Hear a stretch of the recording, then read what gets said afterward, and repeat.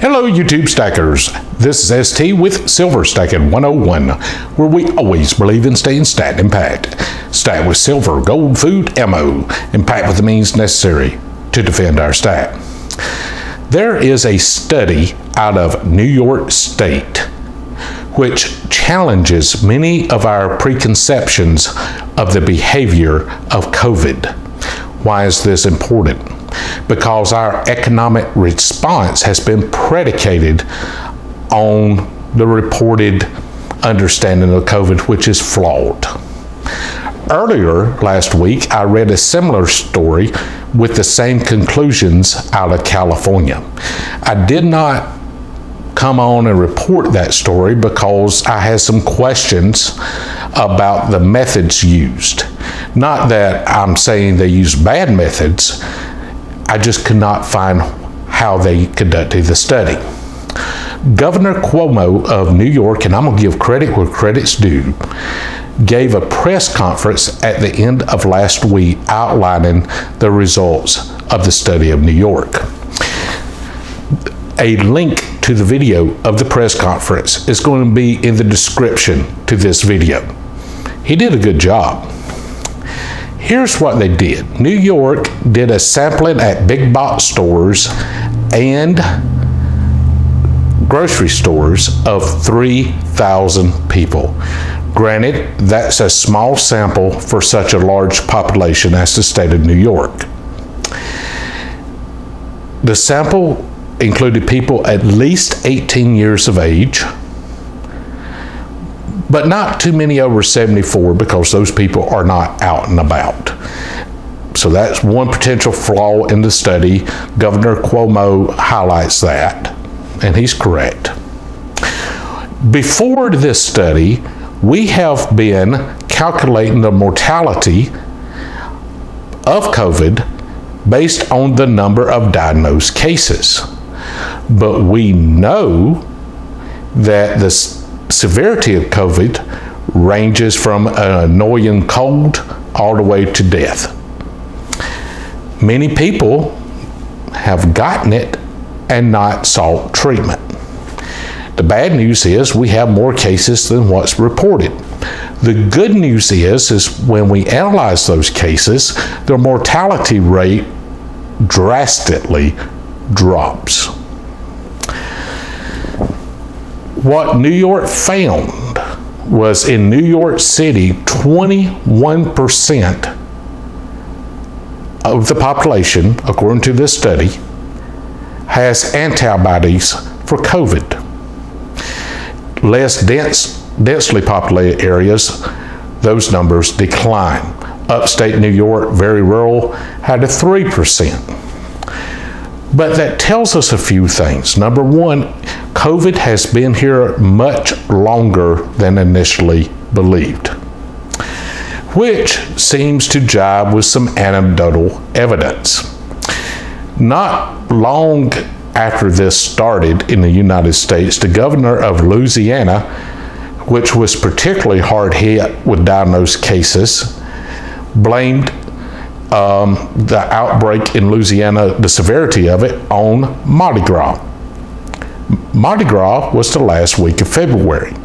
For it to spread at Mardi Gras, and he's probably right, that's where it spread and made Louisiana a hot spot, it would mean COVID was here far longer than what we really thought. Same thing with the cases in New York. Now, cut through some numbers in case you don't watch the video I'll put the link to. When we analyze the cases of people that's had it, either they were asymptomatic or they have mild symptoms and didn't seek treatment, the mortality rate drops to 0.5%. The flu is 0.1%. COVID is definitely more dangerous than the flu. We know that 0.5% is an artificially low number because we had some unexplained deaths that, had they occurred after March 1, would have been linked to COVID. But certainly the mortality rate is far less than what we were initially led to believe.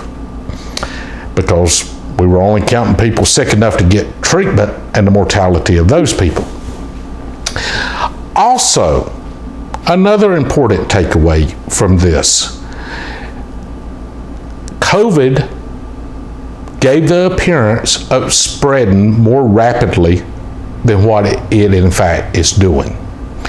If we go back, it's been here longer, so that means the spread is slower.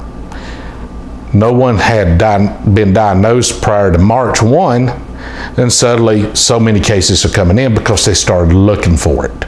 But it definitely predated March 1, probably predated February 1.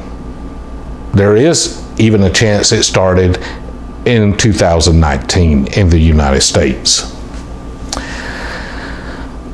Another takeaway from this is much of the damage was done prior to lockdowns. Much of the spread had already happened. It became impossible to contain it with lockdowns.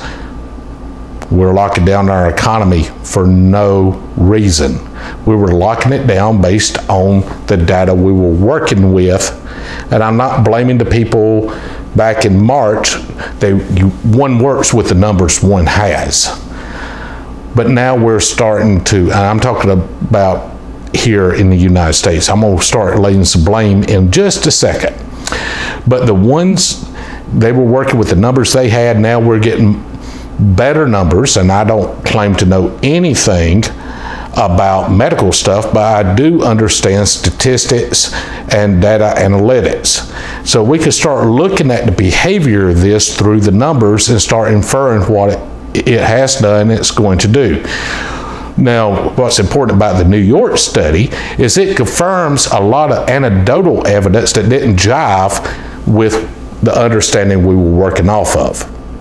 This explains a whole lot. Not trying to get political here, but I'm going to throw one thing in. Donald Trump, President Trump, got some grief because he criticized the World Health Organization. This went through other countries before it got here. This data should have been already generated on the behavior. So what does the World Health Organization do besides cash checks? I don't know. Certainly not data analytics. This was not that difficult of a task, but it changes our whole conception of what COVID actually does. Someone else I'm going to throw under the bus, and I don't want to throw these people under the bus, but I got to. Our intelligence community. This started in China. It went through Iran before it came here. These are countries we got eyeballs on.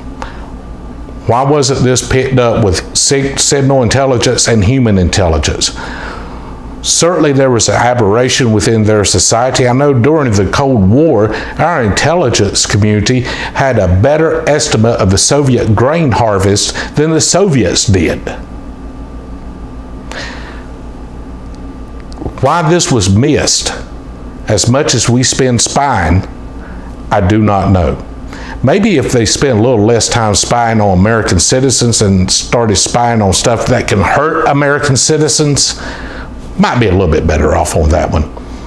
There are a lot of people in the intelligence community that are patriots, but this is definitely an intelligence failure.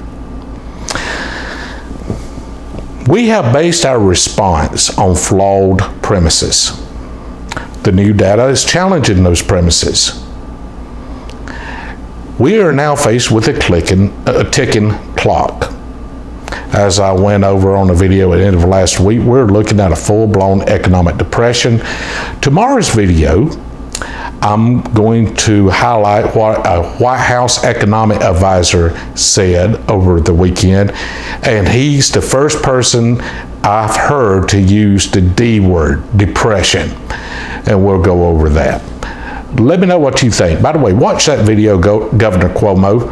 You got to give credit where credit's due. He did an outstanding job in the video. Now, whether he takes the results and translates that into positive policies, that's another story.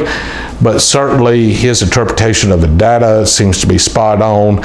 And the study has some flaws in it, but still we're not going to see a massive change in the numbers. Some of the data certainly can be shored up, but it's a great starting point. Let me know what you think.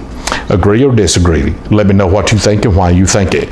Please give me a thumbs up. Thank you for watching. God bless you, and remember, stay stat and pat, because we need it now.